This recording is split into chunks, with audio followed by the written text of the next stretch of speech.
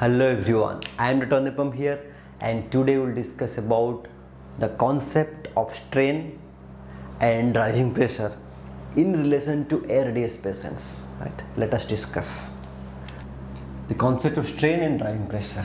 If you remember from our pre-medical times, when we were reading physics, especially elasticity and the spring mechanics, there this was the concept: the strain is equal to change in length divided by initial length, right?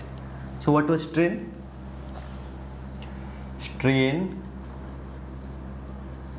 is equal to change in length, that is called delta in length, divided by initial length of a spring, right?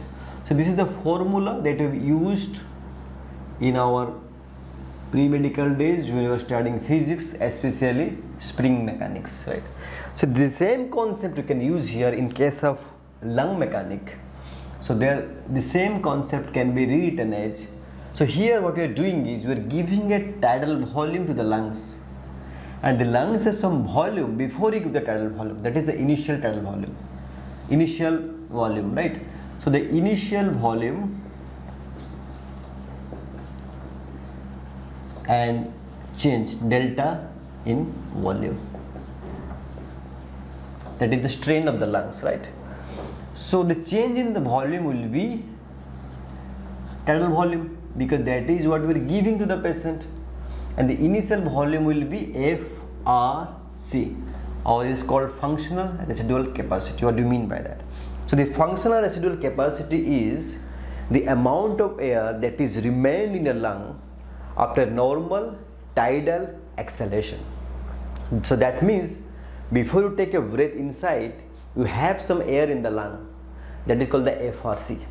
So the initial volume is the FRC, and the change in volume will be the amount of air that you take, that is the tidal volume. So this is the strain of the lung, tidal volume by FRC. So now let us discuss how it is important in our case. In this case, for example, let's say a normal patient, right? In a normal patient,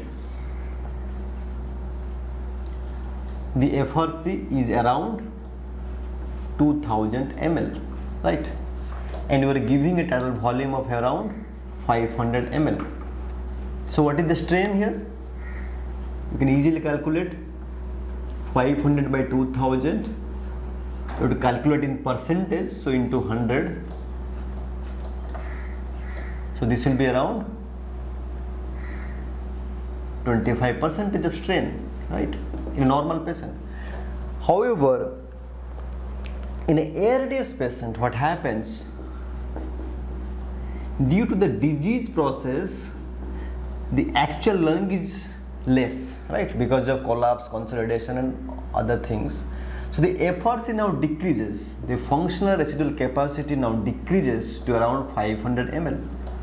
Now to the same patient, if you give a tidal volume of 500 ml, you know what will be the strain? 500 by 500, in percentage it will be 100%. You can see this, the strain has increased 4 times. So the more the strain, more the injury and increasing mortality, right? It's called villi. So now how to measure the strain in the bedside, right? Because FRC is something that is remain inside the lung after normal exhalation, that's difficult to measure. So how in the bedside we can measure the strain, right? So as you see, in strain is equal to tidal volume divided by FRC, right? Now one thing you have to remember, compliance. So when the compliance is actually high, that means the lung is not that stiff, lung is actually very expandable or flexible. In that situation, FRC will definitely be high, is not it? the air that is retained in the lung after normal exhalation will be high in a normal lung, and normal lung has a compliance, better compliance. So as the compliance decreases, FRC will decrease. A stiff lung will have a less compliance, less FRC, right? So in the same manner, we can replace this strain equal to tidal volume by compliance. This is the global lung strain, right? And this is very easily measured. How? We have to remember the formula. Compliance is equal to tidal volume by P plat minus PEEP. P plat is the pressure in the lungs when there is no flow. Then you have to negate it from PEEP, which is remained all the time in the lungs. That is the CST, static compliance. So TB by CST is equal to P plat minus PEEP. And this is the strain. So this is actually the strain. So now just measuring the P plat minus PEEP in the bedside, we can measure the strain. And popularly this is called as the driving pressure, right? What is the definition of driving pressure? From this equation, you can define the driving pressure as the pressure applied to the whole respiratory system above PEEP.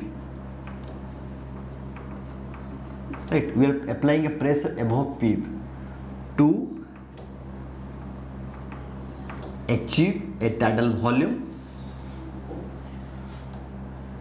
when the patient is not actively breathing. This is actually definition of driving pressure.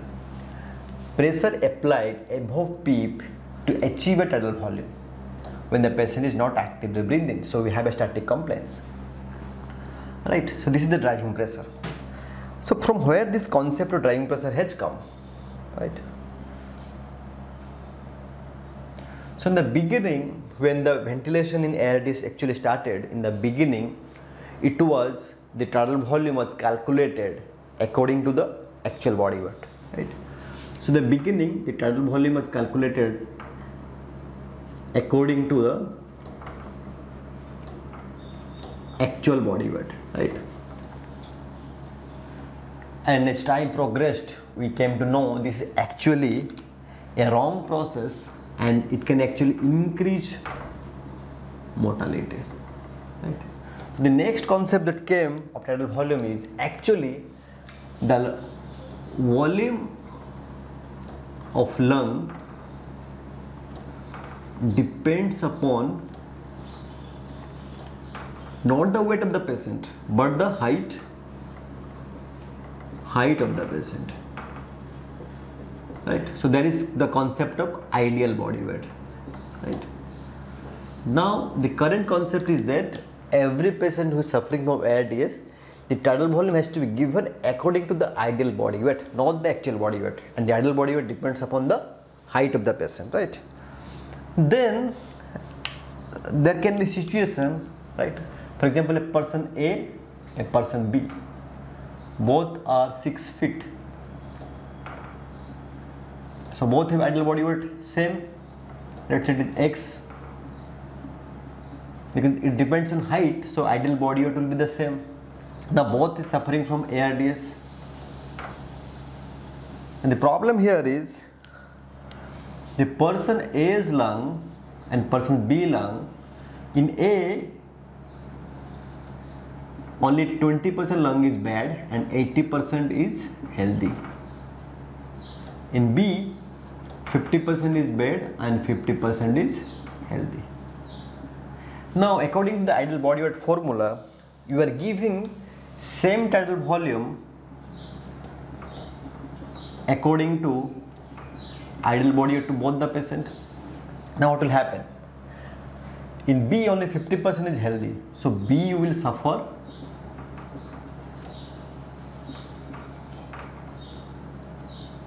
more villi, isn't it? Because the same tidal volume is given to lesser part of the lung, and this same tidal volume is given to more part of the lungs. So in the B there will be villi. So the ideal body weight concept is also not true 100%. So the recent concept, that's why it has come, that the tidal volume has to be decided according to the existing lung volume, right? This will be perfect. So we have to customize the tidal volume to each of the patient, right? So how to know this existing lung volume? The existing lung volume will be proportional to the compliance, or CST, static compliance. If the existing lung volume is high, then the compliance will be more. If the existing lung volume will be less, then the compliance will be less, right? So the tidal volume has to be adjusted to the compliance, and the ratio is called driving pressure, right? It's a very important concept, right? So this is driving pressure. So you can understand very easily from here, from the definition, what is actually driving pressure. For example, to achieve a tidal volume, if you require a pressure that is high, that means your lung is very stiff. If to achieve the same tidal volume you require a lesser pressure, that means your lung is more compliant, right? So driving pressure, in other words, is actually telling us about the compliance of the lung. So if you have a patient who is having a less driving pressure, that means you are requiring a less pressure to achieve the same tidal volume, that is a good lung, then the mortality is good, right? If it is requiring higher pressure, then the driving pressure will be less, that is increasing the mortality, right? So this is the driving pressure concept, how it is came into existence, right? So now let us see how it actually manifests clinically. For example, so the driving pressure, or the delta P, is equal to P plat minus P, which is equal to tidal volume by compliance, right? So in this situation, what will happen is there will be two situations. We have a more compliant lung. When the compliance is more, we can give more tidal volume. So tidal volume will be more, or you can give tidal volume that is less. You can give a tidal volume that is more, or that is high or less. So in these two situations, what will happen? Compliance is more, tidal volume more. So the delta P may remain same, or if you are using tidal volume less, in case of compliance more, the delta P may decrease also. So in both the situations are actually favorable. Of course, this is desirable. However, if you have a less compliant lung, so this CST is very low, we are dealing with a stiff lung, and in that stiff lung you are giving a high tidal volume, right? So what will happen? The delta P will actually increase. That means you are giving a high tidal volume to a stiff lung, so there will be higher chances of villi, so there will be increased mortality. So a study has been done by amateur group of people, and what they have found, we'll just tabulate it, right? So the PEEP is there, P plat, delta P, and mortality, right? If the PEEP remains same and the P plat starts increasing, that means the lung is getting bad. You are not changing the PEEP, but the P plat is increasing, that means the lung is getting bad. There is more de-recruited lung, there is more consolidated lung. So in this situation, the delta P will be high, and it implies increased mortality. However, if the PEEP is rising, you are increasing the PEEP to maintain the saturation or the oxygenation. At the same time, the PEEP rate also increases, rising, right? With the rising PEEP, the PEEP rate is also rising. That means the PEEP is actually not helping the patient, right? In this situation, the delta P remains the same, but there is no change in mortality. What is desirable is the last one. When you increase the PEEP is rising, but the PEEP rate is actually false. That means the increase in PEEP actually helping the patient in de-recruiting the lung, so that the compliance of the lung is getting better. So in this situation, the delta P will be decreased. So this actually increases the, actually decreases the mortality. That is what we desire, right? So in the study, they found out a delta P or driving pressure of less than 14 centimeter water, it actually improves mortality. Right. So this is about the strain concept or the driving pressure concept in ARDS patient. So in the next class, we will discuss about the distending pressure, the alveolar distending pressure or the transpulmonary pressure. Thank you very much.